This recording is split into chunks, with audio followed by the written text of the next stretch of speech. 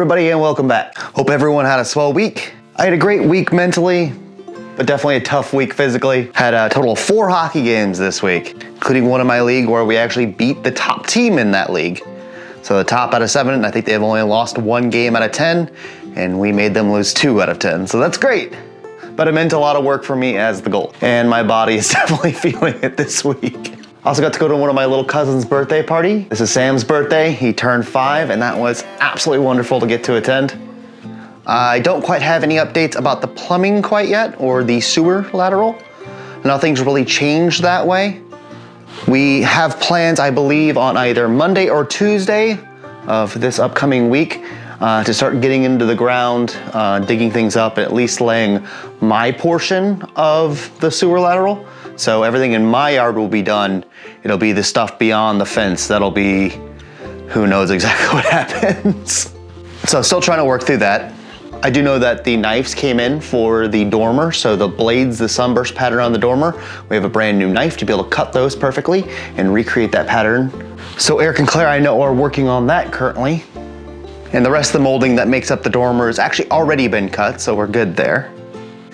So that's all for the immediate news. Let's get into some time lapses.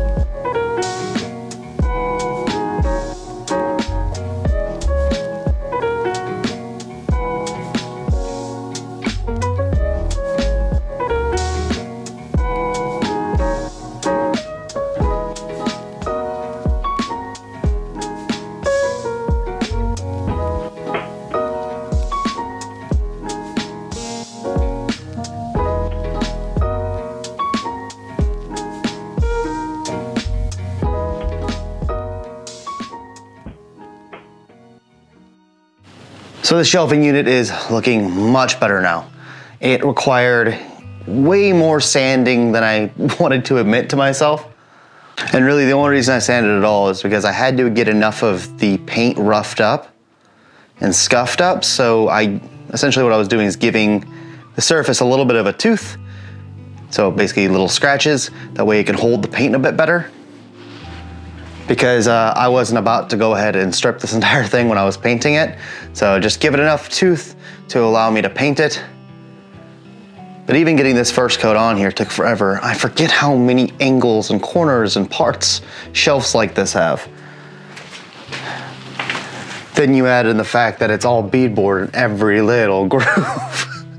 And yeah, it took about 3 or 4 hours just to paint the thing. And then a day and a half of sanding. One thing I do know for sure is it is a whole lot cleaner than it used to be.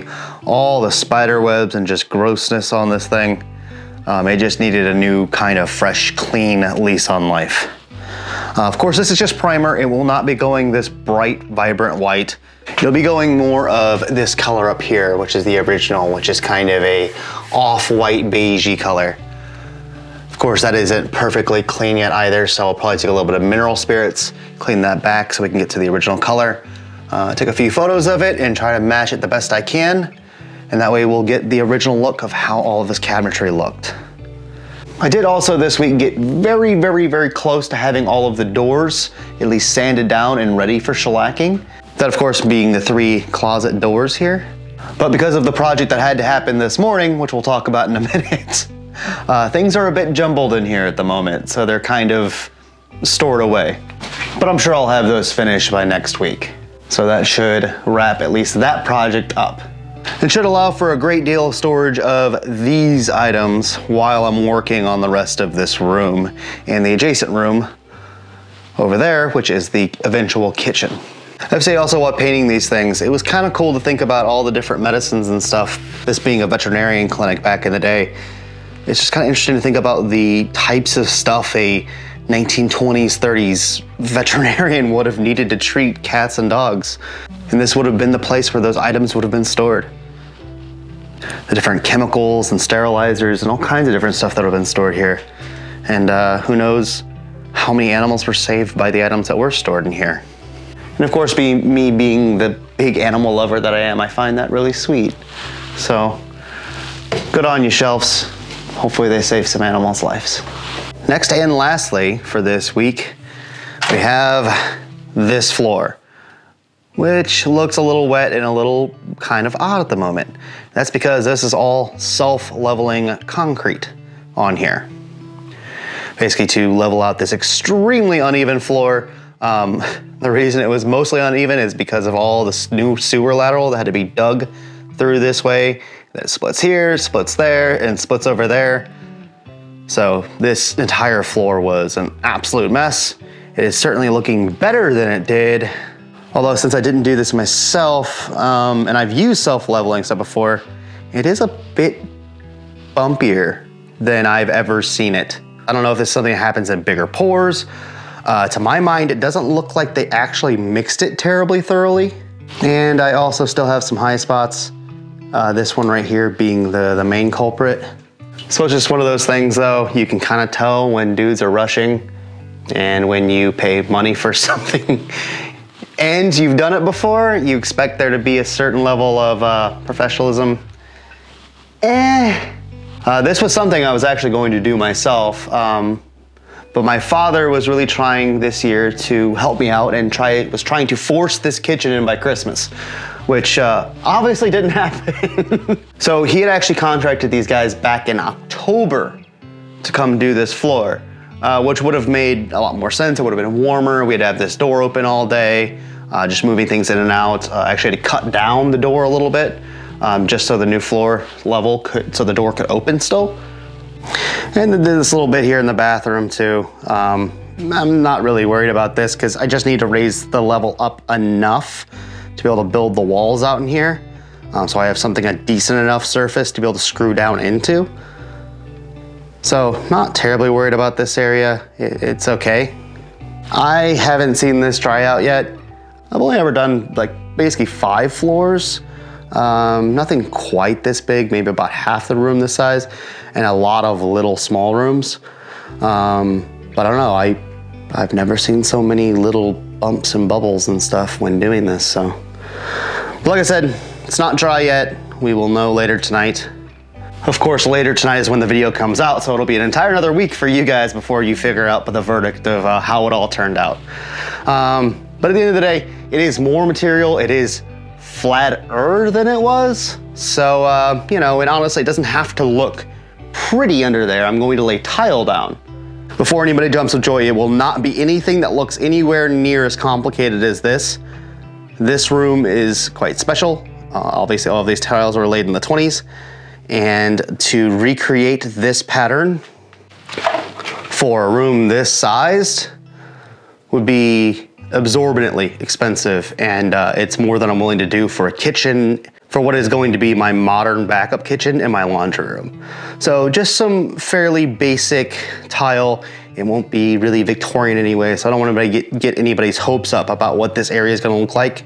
It'll be somewhat plain and definitely more modern than anything else in the house. The main upstairs kitchen on the first floor, because we're in the basement right now, will be the one you guys are really gonna wanna see eventually, because that's the one that's going full Victorian except for the 1920s appliances. So that one will be much more exciting than this kind of modern get me by sort of thing. But if we ever have events or anything else like that here, we can have essentially like a small catering kitchen. And yes, I do definitely plan on having events and doing fun things with you guys here when you do get the chance to visit.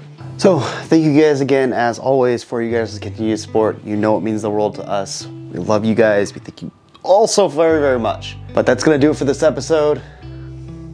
I hope you guys have a wonderful, wonderful weekend and an even better week. We'll see you guys all again next time. Bye-bye.